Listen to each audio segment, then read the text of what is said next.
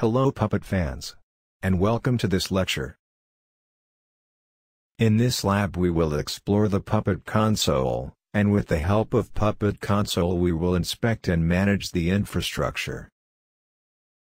The console is the web interface for Puppet Enterprise. You can use console to manage node requests to join the Puppet deployment, assign Puppet classes to nodes and groups, run Puppet on specific groups of nodes, view reports and activity graphs, browse and compare resources on your nodes, view package and inventory data, manage console users and their access privileges, accepting the console's certificate. The console uses an SSL certificate created by your own local Puppet certificate authority. Since this authority is specific to your site, web browsers won't know it or trust it, and you'll have to add a security exception in order to access the console. Adding a security exception for the console is safe to do.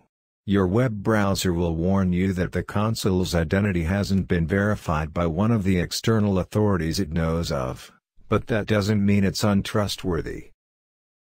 Since you or another administrator at your site is in full control of which certificates the Puppet certificate authority signs, the authority verifying the site is you. When nodes fetch their configurations from the Puppet master, they send back inventory data and a report of their run. This information is summarized on the overview page in the console. The overview page displays the most recent run status of each of your nodes so you can quickly find issues and diagnose their causes. You can also use this page to gather essential information about your infrastructure at a glance, such as how many nodes your Puppet master is managing, and whether any nodes are unresponsive. The overview page displays the run status of each node following the most recent Puppet run. There are 10 possible run statuses. Nodes run in enforcement mode. With failures. This node's last Puppet run failed, or Puppet encountered an error that prevented it from making changes. The error is usually tied to a particular resource, such as a file, managed by Puppet on the node. The node as a whole might still be functioning normally. Alternatively, the problem might be caused by a situation on the Puppet master, preventing the node's agent from verifying whether the node is compliant. With corrective changes.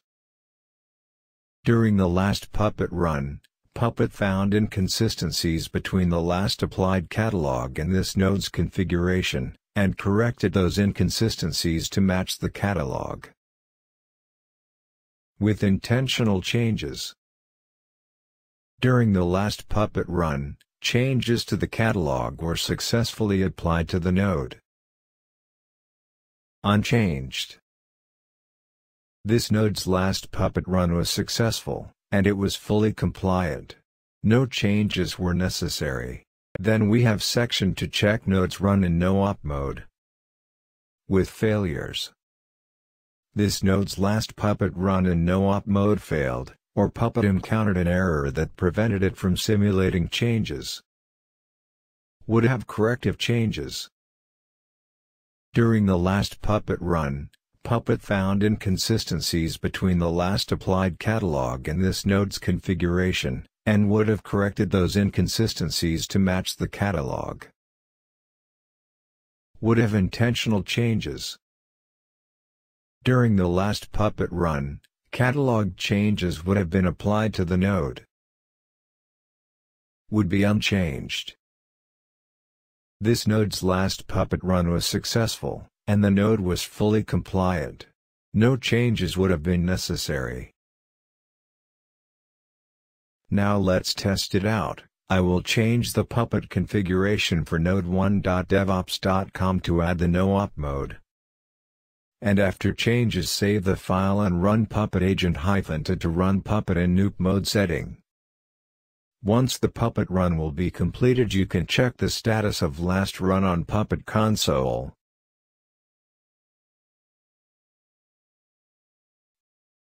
And you will find one node running in no-op mode which would be unchanged. Now let's remove the no-op setting from the Puppet configuration file.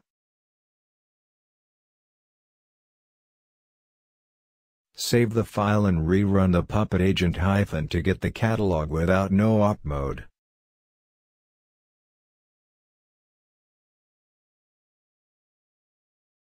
As a result, there is no node running in no-op mode showing in console.